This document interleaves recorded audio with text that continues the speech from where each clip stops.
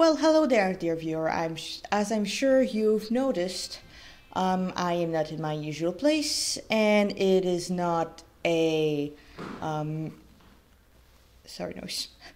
I'm in technically a public place right now. I'm not in screen capture mode because my screen capture program, after the numerous updates of Linux Mint, decided that it did not want to record anything and it didn't want to save it. I'm not a tech whiz, so I wouldn't be able to tell you what happened with the technical terms. So, I have a new mic. It may look cheap, but that thing, it feels like it feels solid in my hand. It's great. So obviously I'm using cheese right now, and you have no idea what I'm doing on my screen. Oh yeah, and one of my tabs crashed because I was thinking about doing this live. But I've decided to just record it on cheese. And oh, okay, I have to restart Firefox. All right, so plenty of things happened. The reason why I was not here is, well, I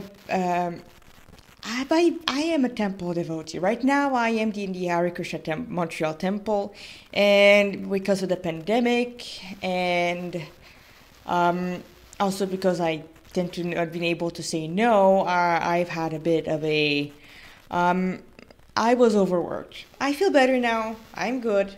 I'm all right. Still recovering, but I just wanted to talk to those few who like what I'm doing,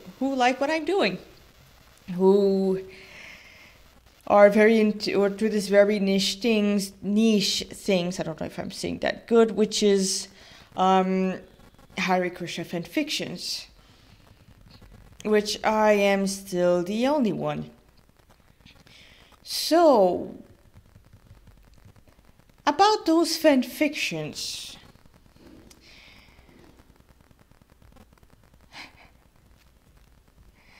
I'm up to 14 works right now, and I've moved on from the Mega Man series to My Hero Academia because, okay, I would like to be happily surprised, but with the direction that has been taking, and one of the Twitter account that Mr. Horikoshi put up, I think we're going to have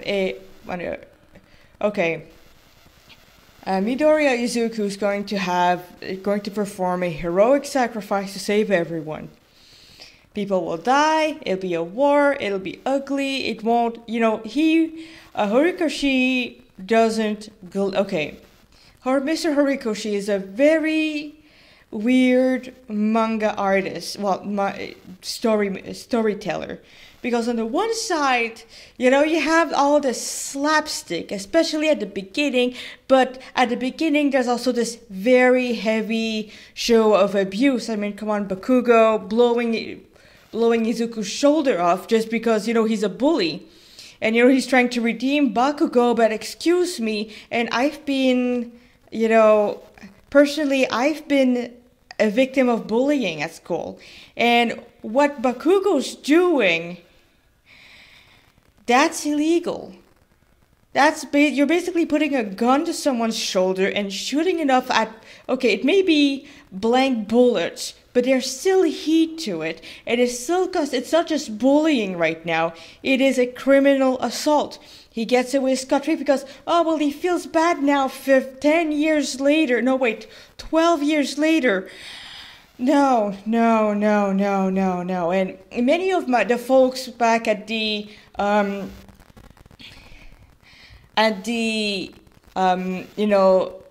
Boku no Hero side of the fanfiction, they pick up on that.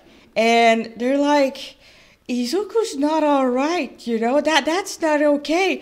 I've never seen any shonen anime in which the protagonist is so abused canonically. I mean, okay, so there was Naruto, but with Naruto, there was just this one time with the mob. It doesn't show how he grew up until 5 year, and, he doesn't show, Naruto is still a happy child, and if you see, yes, he doesn't have a mom, he doesn't have a dad, but it's implied that his life was a lonely one, but not a terrible one. By this I mean, with Izuku, okay, I'm an Asperger. I also got a diagnostic that changed my life for the worst. Once again, Izuku had the same thing. So, with Naruto, he got it at birth. Everybody knew, except for him. So, he doesn't quite get why people call him a fox. But he's not, showing any sign of PTSD. But with Izuku, he shows sign of abuse. I know I don't know why I keep talking about that. I guess I just have this on my heart right now. So you have the slapstick, but you have the fact that Izuku is terribly abused and he has no sane adult helping him. It's always an uphill battle. I don't know. Sure, politics is pretty crappy, but right now in Japan with the quirk, it's got even worse. He's in a terrible, terrible situation. And many times I see myself in him. Like, how come Izuku doesn't say that, I'm being bullied, I'm being abused?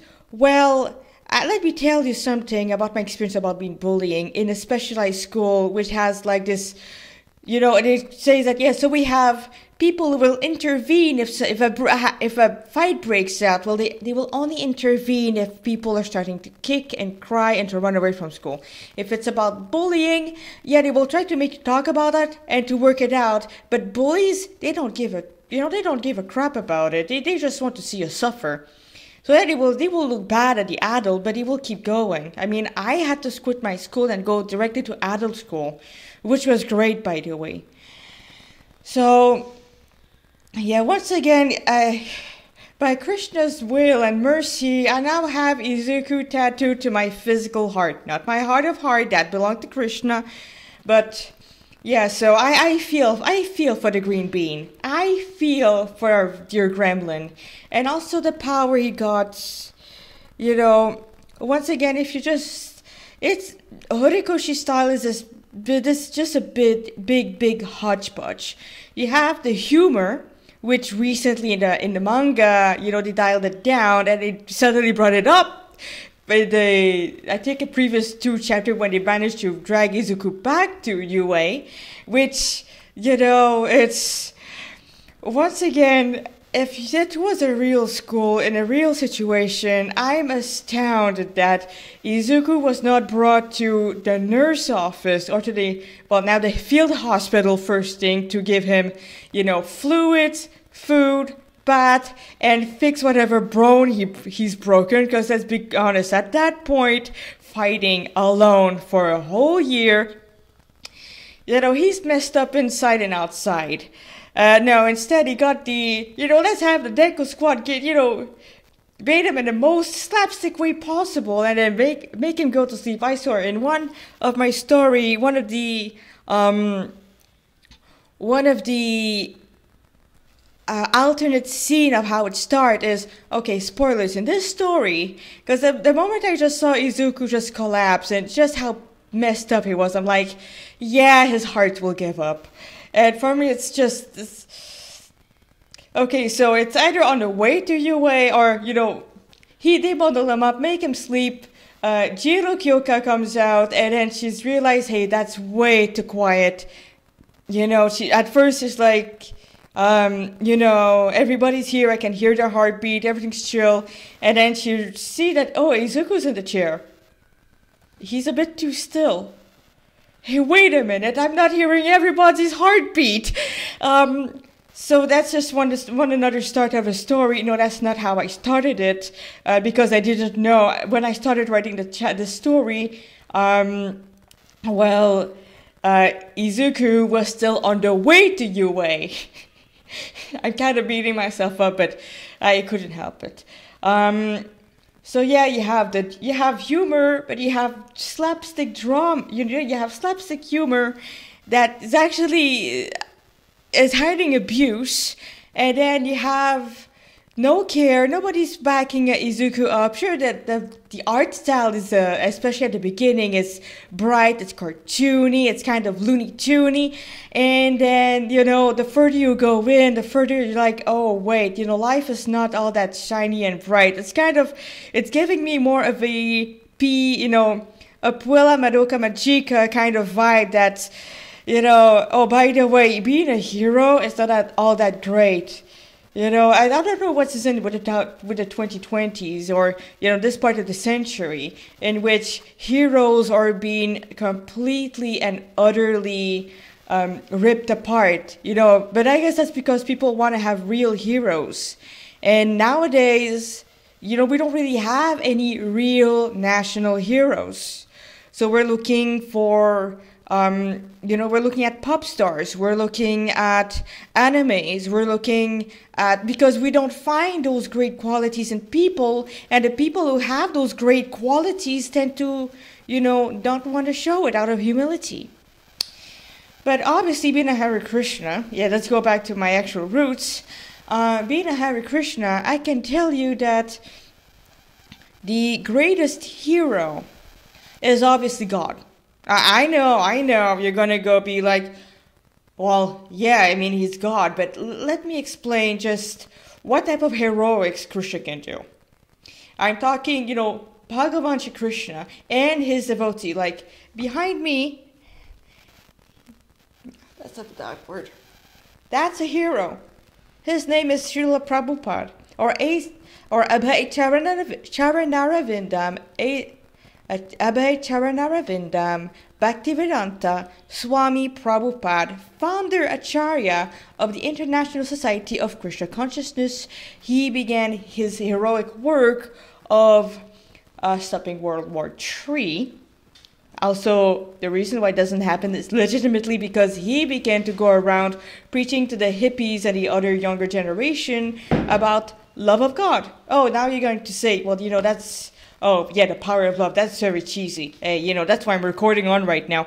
But, guys, real love is an amazingly powerful energy. We're made out of that. We're made out of that love. So, Srila Prabhupada's, over 55 years ago, I believe right now, went on a boat named Jaladuta. He was 69 at the time. Also... Krishna's 16-year-old. He knows those jokes. So we were the year 2000 and those types of jokes. That's not the first time. There's nothing new. Once again, time is a cycle. There's Satya Yuga, Treta Yuga, Dwapara Yuga, and Kali Yuga, and then it starts again. It's not. Time doesn't stop. Time always keeps running in the material world. There's nothing to stop it.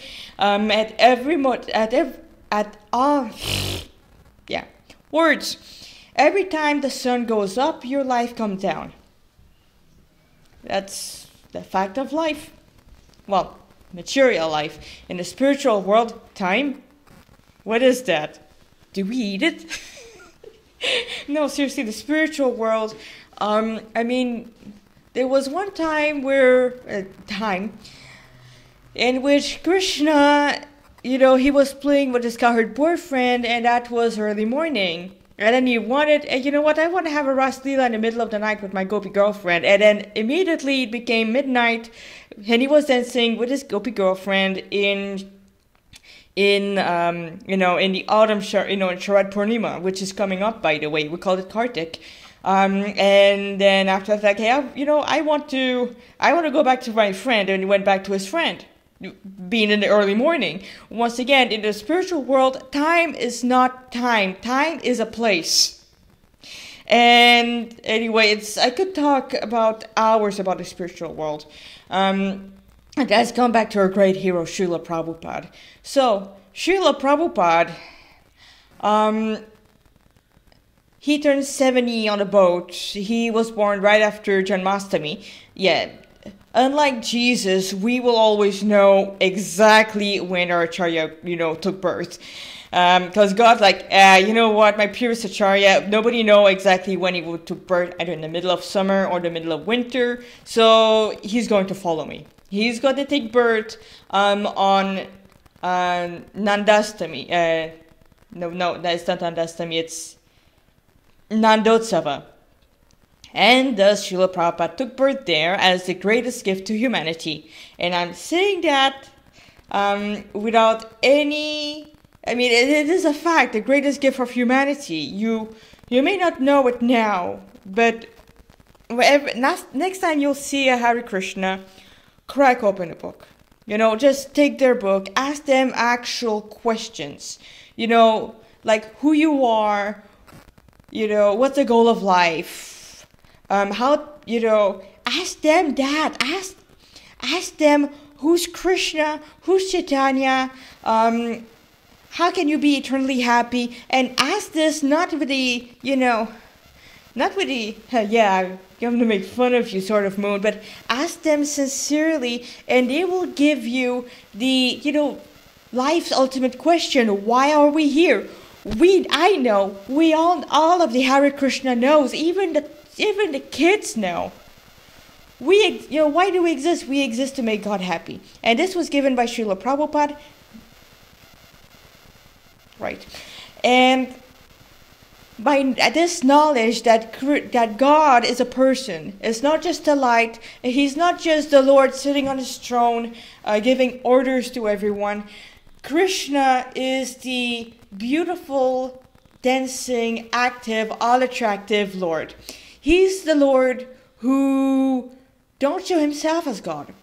No, in the spiritual world, in the highest echelon, the highest abode, Krishna's just a neighbor's kid. Okay, neighbor means he's the prince of Vrindavan, because, you know, mom and dad are King Nanda and Queen Yashoda, but he's never anything above, you know, prince of the cowherd. He's not, well, okay, he's part of the Yadu dynasty, but he's not like living in a big, well, no, his palace is big and huge, but every morning he goes out and herd a cow. And, you know, if you look at the Vedic Varnas, actually Krishna's not even in the Varna. Okay, there are 4 Varnas in the Vedic culture. I'm sure you know there's Sudras. Well, first they are the Brahmanas, and the job of a Brahmana is to bring people to God realization, not just to beg for give me this, give me that, and, you know, being smartas or being terrible persons who complain about everyone, thinking like I'm better than you because I took birth as a Brahmana and I take a cigarette out and smoke it because, you know, I can do no wrong. No, that's not a Brahmana. That's a demon. Real Brahmana are those who are clean, kind, who are willing to give to the Lord and to people, who knows the goal of life and who are willing to teach. They are the teachers, they are the doctors, the intelligentsia, I would say scientists, but scientists, they are more like engineers, and engineers, well, no, actually engineers would be close to Brahmana, but they're kind of a mix between Brahmana and Shudra, because they are also working with their hands. So Brahmana, highly intelligent, kind, sweet, humble. Humility is the most important.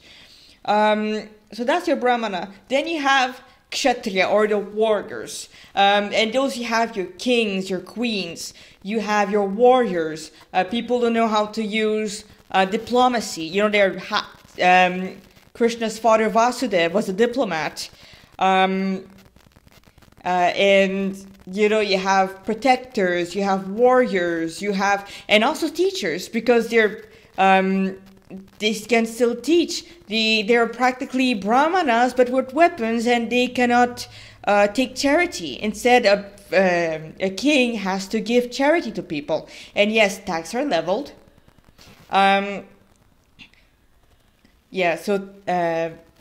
So taxed are leveled to people, but all of this money, at least once every 10 years, the entire treasury is empty to do Vedic sacrifices. So I'm sure you're like, oh, well, you know, that's a waste of money. Well, no, actually, because at the time of those sacrifices, they would give the money, the ghee, the gold, and everything to sponsor pure actually potent Brahmana, not the one we have right now, to do big sacrifices to get the rain. And with the rain comes the food. So that's how they would feed their people. But, okay, and after that you have the Vaishya, which works with money. And Vaishya also work with cows and animal. They are the agriculture. They are the stomach of the people. They produce the food. They work with the money. They are the bankers, the agriculturists, the cowherd. And cowherd's actually one of the lowest. And then you have the Sudras who assist and work. They are the workers. They are the musicians, the dancers. They are the engineers. It's not that they are less, well, they are materialistically smart, but not spiritually smart. So real intelligence comes from spiritual smartness.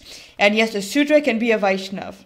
So Krishna is part of the lowest rank of the Vaishya because he works with the cows. And so they're considered kind of like animals because he associates with animals. He's God. God's a cowboy. So that's, this is the depiction of God that Srila Prabhupada gave us. He gave us a depiction of God who dance and play music, who sing and who loves unlimitedly. It's not just this nebulous, esoteric figure surrounded by angels sitting on a throne, made out of fire, protected by Merkaba. No. The Lord that we have, that Srila Prabhupada gave us, that's Krishna. And Krishna is the Supreme Personality of Godhead. And with this knowledge, we know that to be truly happy, us, the spirit souls, we have to return to our nature to serve the Lord, to serve Krishna. And as I would tell you, the moment you return to this nature to serve the Lord, you feel blissful. You feel so happy. I mean, sure, sometimes, especially now with the material body, you will hit a wall like I did a few months back. But at the same time, when you're sane, when you're not hitting that wall, I mean, there's something so special at my baking cookies for the Lord, or making a pie for Him, or just cooking breakfast. Other people is cleaning the temple. Others is hearing classes about Him. It's dressing Him on the altar. It's bathing Him. And the fact that He's not alone, His girlfriend with Him. So it's an amazing thing. And it's, okay, basically, reincarnation means what you've done in this lifetime, you will do it in the next lifetime. Basically, you're preparing yourself for your next life in this present life. And you will keep doing what you're doing. So if you were a warrior, you will keep fighting. If you were working with money, you will still be dealing with money. But the thing is that if you don't have the right karma, if you perform sins, yes, I know, now I sound like an evangelical, but listen to me. Sin means you cause harm to other people.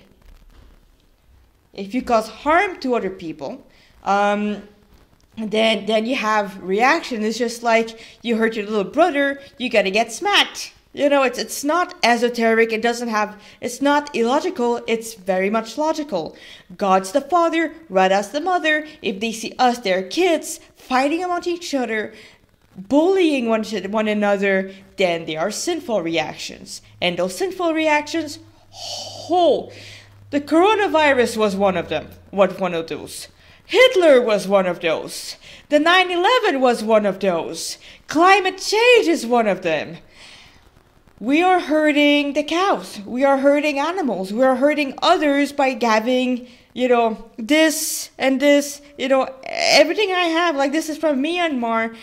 The people over there who made those things, they're working a sweatshop. And yes, I know, now I sound like I'm better than thou, but, unfortunately, where I live right now, in my situation, I cannot afford to have like this, we built it in America by well-paid people and it's biodegradable. No, unfortunately not, and we don't have that right now.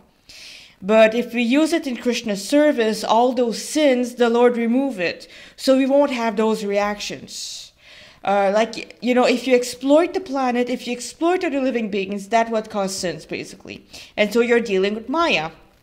And Maya or Durga Devi will slap you because you're acting, you're turning your back to God and you're trying to enjoy for your own senses, but by hurting other people. Even if you don't see it, it's still counted. Just like you blink your eyes, you murder, you do a genocide of all the bacteria, and it is counted. I know that's ridiculous, but it's counted. And while it is very, very little, the amount of time you blink during a day, that's pretty bad. Which was why in the Vedas, grihastas, or people who live in households, even brahmanas, actually everyone except a sannyasi would perform sacrifice to pacify the demigods and Lord Vishnu so that their karmic load would be lightened. But when you're a Vaishnav, like I am, or trying to be, then your karmic load is immediately lightened, meaning you suffer less, meaning you're happier, meaning, hey, you're less attached to the material world. You're less attached to heart and home, to things that will hurt you when they're gone, because everything will be gone in one day. You're not afraid of debt. You're not afraid of debt. You're out of this debt. You are alive. And,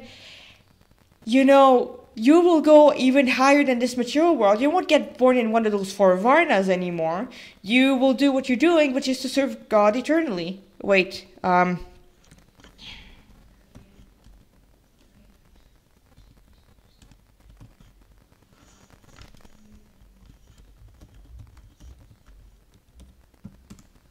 sorry about that. I forgot that my computer has a sleep mode. So yeah, Srila Prabhupada gave us the peace formula. He gave us eternal life. And I'm not talking about this nebulous thing Christians are saying. I'm saying it's a science. Once again, it's a socio-science of, it's a socio-spiritual science. Triple S, guys.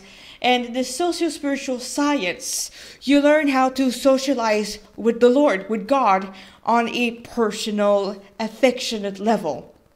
And as I've known, sure you've known through my many, many videos, that's very sweet. And so to come back to My Hero Academia, so Deku, or in one of my fiction, we'll call him Daksha, he becomes a Vaishnav. Actually, there's one of them in which, so he almost took a swan dive, but he found a Gita. He found a Gita on the top of a roof.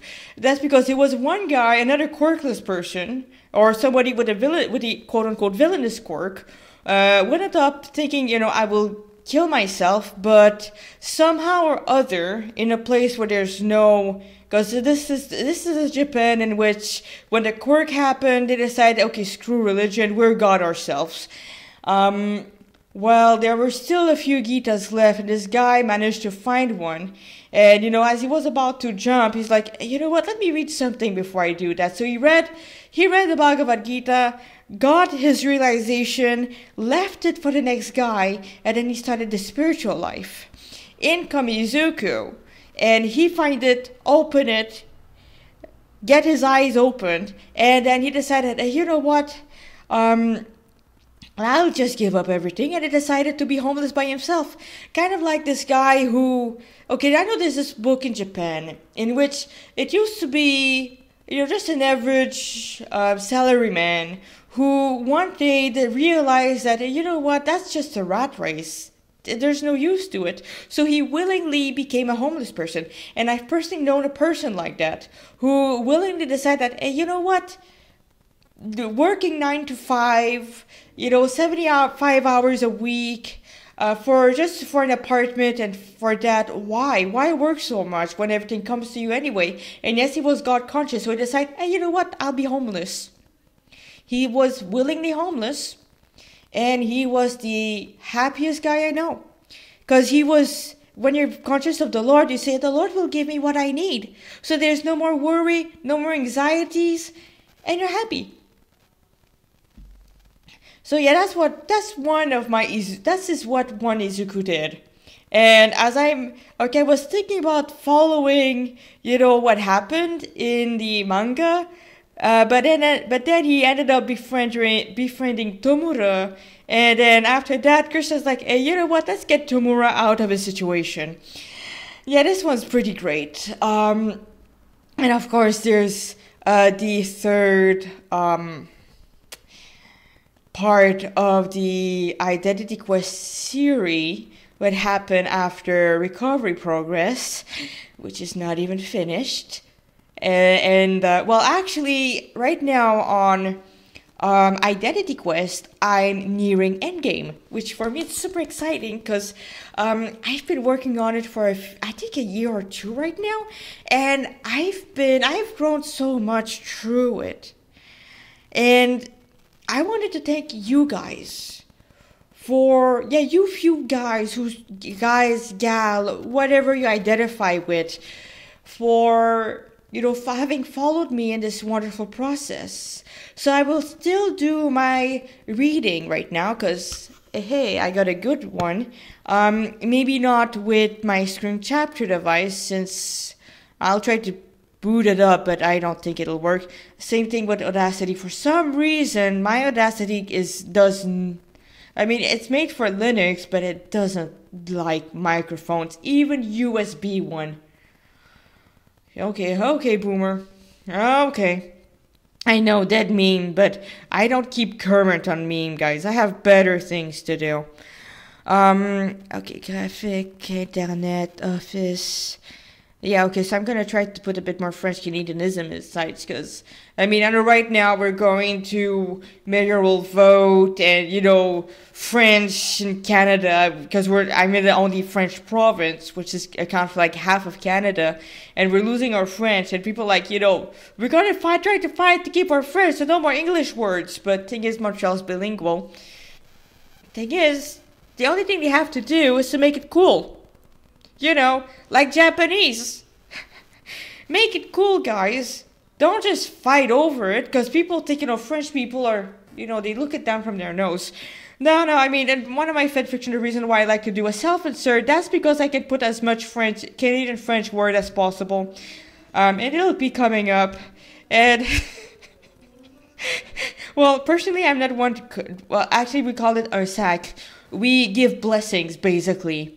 Like, all of our curses are actually like tabernacle, Usty, that's sacred bread. Christ, but that's like general. We have callous. So yeah, we have a very interesting way of speaking, and which is why, okay, once again, Asperger, ironically, my little sister's the one who went to an orthophonist. Well, right now I realize that me too, I would have needed it. It's okay, it's karma. It's past. I went through it. Just have another fruit of it. No problem, no biggie. Okay. So, simple screen recorder is the one I use. And continue. And, okay, so the problem is that you did not select an output file. But I do have an output file, and it's YouTube. I do save. Yes. And no, it's not working. It derped. It derped hard. What to do? Okay. So fanfiction wise, I'm just gonna run through it, and yes, eventually I will need to read through all of them. I have over close to 500 chapters, I believe. So I have Deus Ex Machina, which is also heading toward the final part, toward the end game. From useless to expert is a Boku no Hero Academia, and a Kirby crossover. Thing is, it's not Kirby that's one of the main character, and it's not Izuku gaining Kirby power. No, he gets adopted by Zero Two. And you know the one.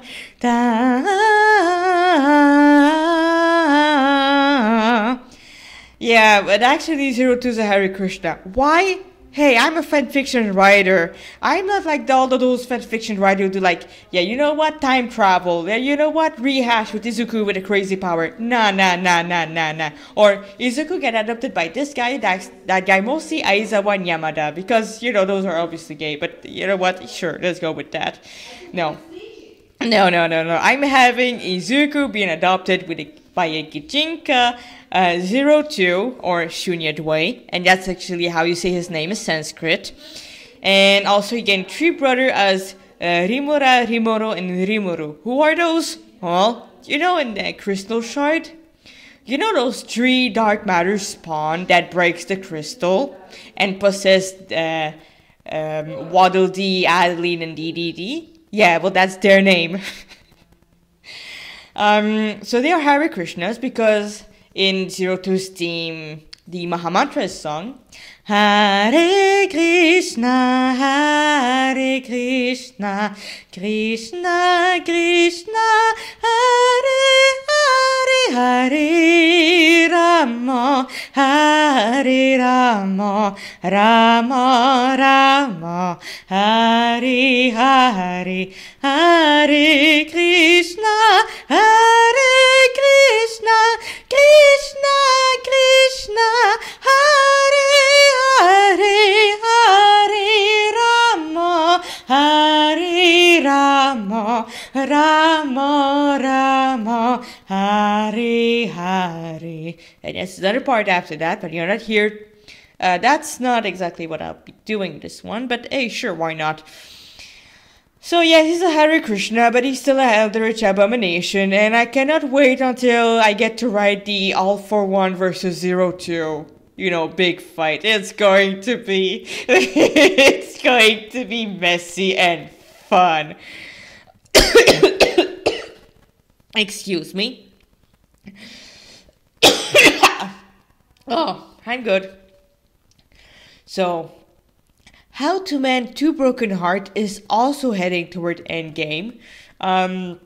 Basically, everything seems to be falling apart, but not really. Then They Came From the Stars also is going endgame, and it's a pretty short story, but I guess it makes sense as I'm heading toward Boku no Hero territory. So Krishna want me to wrap things up quickly. That's nice of him. The coronavirus, I feel like I'm more like midway, since there's still a whole lot of things left to do. Midway. Also heading toward endgame, but not as close, despite being chapter 18. Obviously, you have Identity Quest, and Identity Quest, I'm heading toward endgame, and we're going, okay, so you may think us Hare Krishna to be, ahimsa, not gonna hurt people, and it's true, if we can help it, we won't step on an ant. If we can help it, we won't kill. But at the same time, in our culture, in our ancestral culture, we also know great heroes who've killed thousands, like Bhima, grandfather Bhishma, who was a beast on the battlefield. I mean, the reason why Duryodhana thought he would win the war, that was only because of grandfather Bhishma, who had lived through, I believe, 3 generations. So yeah, the guy was old, and he was a beast on the battlefield. With him and his arrow, limbs were flying. I mean, if you don't know how in Vedic era they used to fight bow and arrow, do yourself a favor, go on to whole project and go at Lunatic Ultra, and this will give you an idea. So that's how fast and how numerous the arrows were. And this was true. At the time, people had unlimited arrows. And people had, if they didn't have unlimited arrows, they had mantras to bring special arrows. If not, they had oodles and oodles of arrows stuck in carquois. I don't know what carquois, that's the French. That's how we see it in French Canada. But, the arrow holder.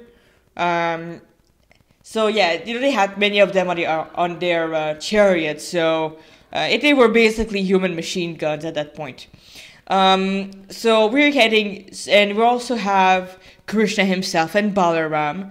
And okay, I know right now, especially what happened in Bangladesh. I mean, the guy, the fanatic extremist who started that, he has no idea what type of hornet's nest he kicked. I mean, sure, us, Hare Krishna, we may not fight now, but knows that we do have Hare Krishnas in the army. And, if you start making too much trouble, which he already did, by the way, he may think that he'll get away scot-free because the government won't do anything, but Krishna's not the government. And Krishna, there's nothing too degraded for him to do. I mean, he's God. He cannot go low. He cannot go high. That's him. And he will make him pay. That's just a fact. You kill the devotee, wound many, once in critical, burn a murti of Prabhupada, destroy murtis, you're dead. Actually, touch a devotee and your life is technically over. You may live, but you're a dead man. Okay, so that was my pitch. Le Bon Diable de Mascouche, this one is, okay, it's past the point where, X is recovering, or, you get to see how bad X's mind was to, X and Omega, living together. It's like, yeah, so we do admit we do like each other, and a bit more Hare Krishnaism because it's happening at Mascouche, which is something local for me. It's just 45 minutes from the temple, and we do have a farm over there, and this farm 200 years later is doing rather well, all things considered. The Lotus of Mercy and the Wily Doll, well, hard to say, but I don't know what the end game will be for that one. I just know that I believe I'm like halfway, maybe. I did the Quest 2.0. I'm not even past the, I'm like, I'm still at the part of Armless Zero and the Holy Dham and Omega just realizing that, wow, not killing people is pretty great and cows are cool. That's pretty much how it is. An Act of God is really still at the beginning. It's still like prologue type of chapter. And God's Dancing Doll, which is the second posted story of, Boku no Hero and Gaudiya Vaishnavism crossover. Basically, this one, I'm still at chapter 1, but basically, just to tell you how it will go. Tomura has a random encounter with the happiest hobo on the planet. This brings the leader of the League of Villain on a quest line he never thought was available to him. Featuring little to no angst, well, except for what happened to Tomura. For Izuku, oh no, for him, he's living the life. Sacred Madness. Oh yeah, so we have Izuku is not worshipping Krishna directly. He actually goes through Gauranga and Nityananda. Who is Gauranga and Nityananda? They are the last time the Lord was on the planet. That was their name. That's Krishna and his brother Balaram, cosplaying as a couple of Brahmana. Actually, Nityananda, I don't even know, he was born a Brahmana, but I don't think, no, he had no reformatory, because to be a Brahmana, you kind of have those ceremonies that bring you higher. Like, you need to have your Brahman thread, you need to be given mantras. Nityananda had none of this. Well, Nityananda is an Avaduta, or a saintly madman. Yes, there is such a thing as a saintly madman, and there would not be anyone madder than Nityananda. And he is the most amazing person you will read about. How crazy? Okay, so the first time I heard about Nityananda, it was from a saint that came to the temple. His name was Yashoda Dulal Das. I don't know if you'll hear what I'm saying, but I hope he does. Anyway, and he was telling about Nityananda, and I believe it was on Nityananda's appearance day.